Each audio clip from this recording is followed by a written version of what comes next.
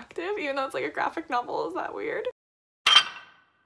Hello friends, my name is Claire and today I will be doing my January wrap-up and my February TBR. This is the very first year that I've ever used a spreadsheet book tracker and life-changing. I am so excited about it having pie charts to tell me my reading, like stunning. I do not typically do wrap-up videos and I never do monthly TBRs. I sometimes do seasonal TBRs because I am such a mood reader that I just pick up whatever I feel like picking up. However, there are so many books that I want to get through in the next few months, and there are so many read-alongs happening that I want to participate in, and I feel like the only way for me to achieve all of this is to actually give myself a schedule. Will I actually read them all? Unlikely. I had a fairly successful reading month. I hit a slump about midway through, but before that point, I was feeling pretty good. In the month of January, I read 13 books, which is highly unusual for me. So we're going to break it down and see how I actually accomplished that. I've said it before, I will say it a million times more, I am a pretty slow reader. I fully absorb every single word, sometimes multiple times. So it takes me a while to get through a book. That's why I find I'm very picky about the books I do read. So this past month I read 5 graphic novels, which is something I've only started recently picking up. I listened to 3 audiobooks, and I only read 5 physical full-length novels, which actually is pretty usual for me. I am still very proud of these statistics. I don't have like any fancy bullet journal spreads to track my reading. I wish I was someone who was capable of that. So instead I just have this little tracker here with all the books I read, the rating I gave them. My camera really said no. The first book that I picked up this year, I feel like it was the right tone to start off 2021. Check please. The graphic novel, the first book, #hockey. It was easily a 5-star read. Later in the month, I also picked up Check Please 2, Sticks and Scones, and more than 5 stars if possible. I just came to love these characters so much. I've never cared about hockey before. I know, blasphemy, I'm Canadian, but now I want a hockey boyfriend. Preferably Jack Zimmerman. I fell in love when I think about Jack Zimmerman. Definitely a new book boyfriend. Off of NetGalley, I received an e-arc of Athena, Goddess of Wisdom and War. Did I request a graphic novel because I wanted to get my score up? Maybe. Did I enjoy this novel nevertheless? Yes. This graphic novel covers several of the Greek mythology stories surrounding the goddess Athena. It definitely was a more modern and feminist take on the goddess. It was interesting after having read lore and then reading this book. It was 2 very different takes on Athena, but I have been on a bit of a Greek mythology kick recently thanks to Percy Jackson. So it was really fun to get more information about some of the stories I've heard about, but actually reading about the stories and how it all came to be was really interesting. I gave that book 4 stars. Another graphic novel I picked up was Paper Girls Volume 3. I gave this book 3.5 stars. I'm still not entirely sure how I feel about Paper Girls, but I will continue to read them because I'm curious. I don't really know what's going on. The final graphic novel that I picked up this month was Fangirl Volume 1. I gave this book 4.5 stars. It just was not a 5-star book in general, but I loved it and enjoyed it. Fangirl is my favorite book, and I was looking forward to getting to read this, but it is of course someone else's interpretation of the story. As I was reading this book, I realized, oh, I really do know every single line from Fangirl, like all the dialogue. I was like, oh, I know what's coming next. I know what they're gonna say. Sometimes they took some of the swear words out, but they left them in other places. First I thought it was censoring family-friendly content, and now I don't really know why they did that, but I noticed the difference. It felt very off to me when a sentence was slightly changed. I think another thing about this is even when I was 16 in high school and I was suddenly the age of all these young adult protagonists that I grew up reading about, that was weird. Kath was still older than me. She was someone who was in college, and then when I was in college I was like, brain not computing, Kath will forever be older than me. But you look at these pictures, she's a child. She's a little baby. I'm so old now. Oh no. The pictures all worked with the story, but it was weird to see Kath so young, and also like I never imagined the height difference with her and Levi because in my head I was Kath. Okay, I totally self-inserted. I was Kath. I was like, that's me. So I was like, what do you mean she's not tall? Kath has bangs, should I get bangs? I was honestly debating getting bangs while reading this because I was like, I can do this look.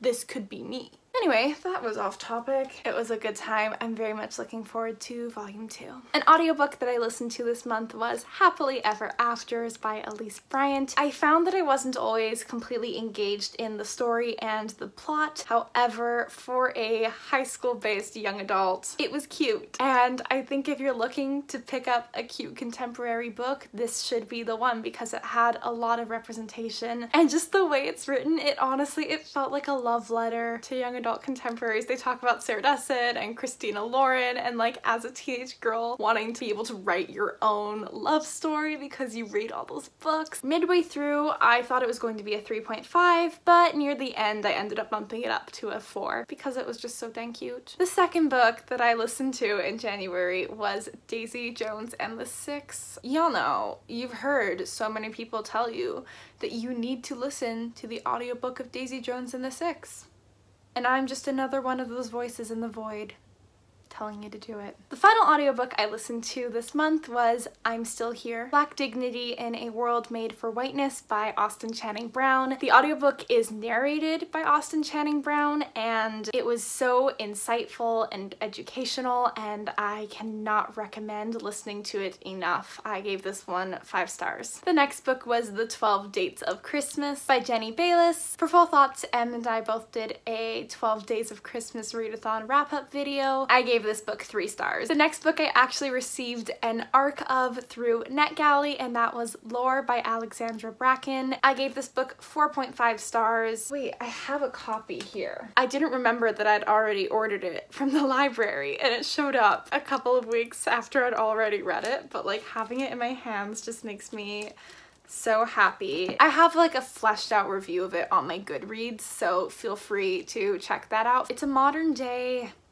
Greek mythology, not retelling, it's not a retelling. There's basically a hunt that happens every 7 years where you're hunting down the gods. I continue to not be able to give book synopsis, just check it out because it's really good. I forgot how much I love Alexandra Bracken's writing. I haven't read any of her books since I was in high school, but I loved her stuff back in the day and I'm so grateful to have some new content from her and I'm really looking forward to getting more in the future because it was such a step up from her usual YA. Not to talk poorly about younger young adult because it's a beautiful genre and I love it, but it definitely bordered on the more dark and mature side of young adult. It covered topics that you don't typically see in young adult fantasy novels and it handled them in a very raw but real way, and I honestly wish that I had had this book in high school because I think Lore, the protagonist, is a character that I needed to see when I was younger. I needed to see a young girl who has just been beaten down and who's been through real life trauma, not your fantasy setting trauma, and who hasn't overcome that, who is still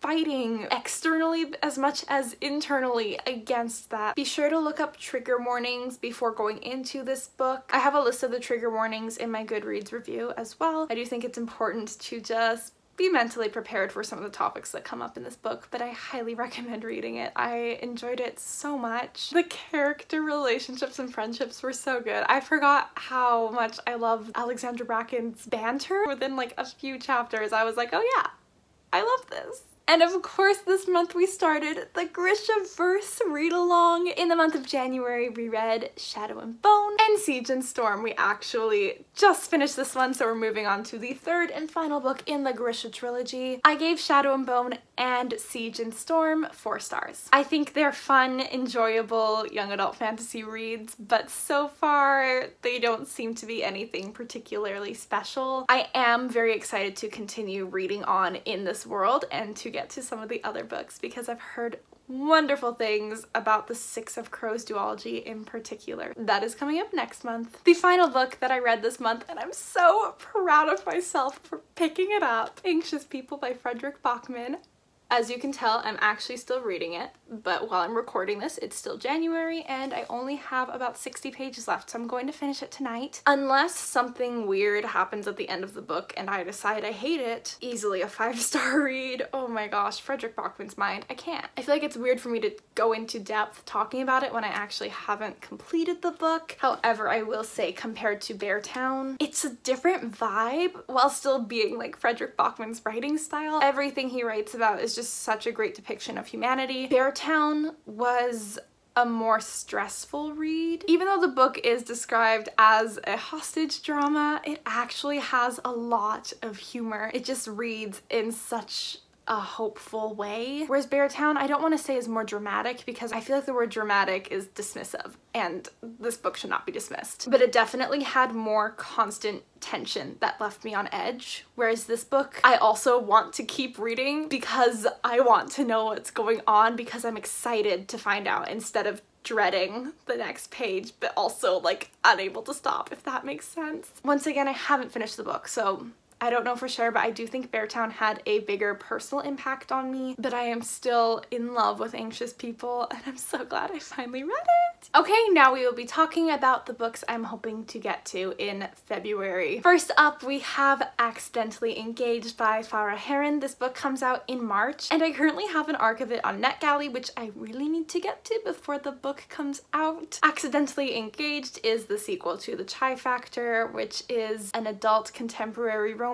It stole my heart when I read it over the summer. I'm so excited to get to read the sequel. The sequel actually follows the main protagonist from The Chai Factor's best friend. I honestly don't know much about this book except that it looks like it's an enemies to lovers romance, so we're here for it. The next book that I actually am surprised I haven't gotten to in the last few months is Fangirl, the physical full novel. I typically read this every December, sometimes January, and one time February, so I guess soon it's gonna be 2 times February if I get to it. I feel like I'm not prioritizing this book this year because there are so many new stories that I really want to get to, but this book does bring me so much comfort and I've read it for like the past 7 years without missing a year. We'll see if I get to it. Going off of Fangirl, I'm also planning on reading for the first time The Outsiders. I know every single person on the planet has read The Outsiders except for me and I feel left out and I plan on fixing that. But in Fangirl, they read The Outsiders. So like I kind of want to read The Outsiders and then Fangirl, or like vice versa, but I gotta like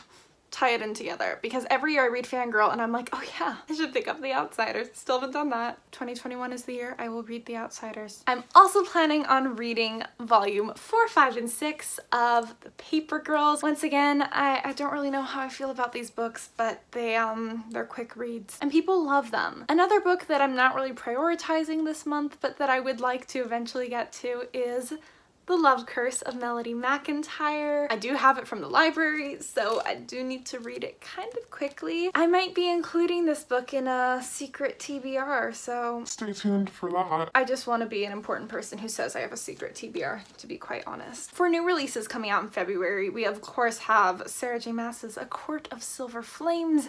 I will be picking it up at the bookstore the day it comes out. I'm a little nervous, I'm not gonna lie. Usually Sarah J Maas would be like my most anticipated read of the year, but that one goes to Chain of Gold coming out in March. Little did I know when I made my February reading schedule, Chain of Gold comes out March 3rd. The beginning of March. I assumed mid-March, which means I have to squeeze a reread of Chain of Gold into February somehow. I don't know if I can do it. I don't know if I will accomplish it. I don't have to reread Chain of Gold, but I loved this book and I want to.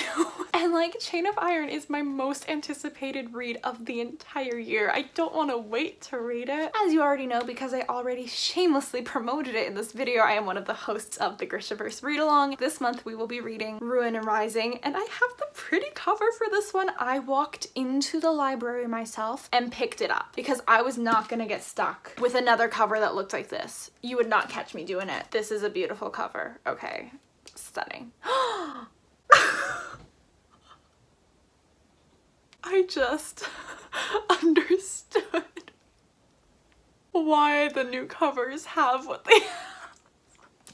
In In my defense, I understood the first one. I understood the Stag for Shadow and Bone, and I didn't have the cover for Siege and Storm. So like I knew it was like the serpent, and I was kind of like, why is there a snake on that cover? But I wasn't seeing it while I was reading the book. It only just clicked. Oh, embarrassing for me. Okay. And of course we will be starting the Six of Crows duology. I am so excited. These are highly anticipated reads for me. I'm so ready to get to that duology. And the final book I'll be picking up for a read-along that I'm not hosting, but I'm really hoping I will be able to participate in. Scythe by Neil Shusterman. The Scythe read-along is being hosted by some of my lovely friends. All of the info will be below. They are reading one book a month. So easy, unless your TBR is not physically possible for you as a slow reader. But I do really want to read these books, and I love participating in read-alongs, so I'm hoping I'll be able to get to it. If I don't read Scythe this month, I'll read it next month with Thunderhead. Hi, it's Claire from the future. I finished recording. I already have one earring out, but I forgot to mention that I am also currently listening to the audiobook of The Seven Husbands of Evelyn Hugo. I just started listening to it today, so also on the February TBR. Also, I just downloaded the video and I realized one of my eyes, it's like smudged. So, sorry if it's annoyed you the whole video. And if you didn't notice, wow, it's nice of you to not notice that. I appreciate it. And now you're gonna notice it, so sorry. All right, that is it. That is my January wrap-up, my February TBR. If you've made it to the end of the video, you're a real one. I don't know how you just sat through all of that rambling, but I appreciate it, and I appreciate you, and thank you. Will I do a February wrap-up and a March TBR? Probably not, because this was unnecessarily long and it was just me rambling a lot, but I read so many books that I enjoyed this month that I really did want to share. So we'll see. If you want to see more wrap-ups and TBR videos, let me know in the comments below. If you're like, stick to your usual content, happily. Here's to hoping I actually achieve my TBR, which I've like never done before, so we'll see. Thank you for watching. I'll see you next time. Bye.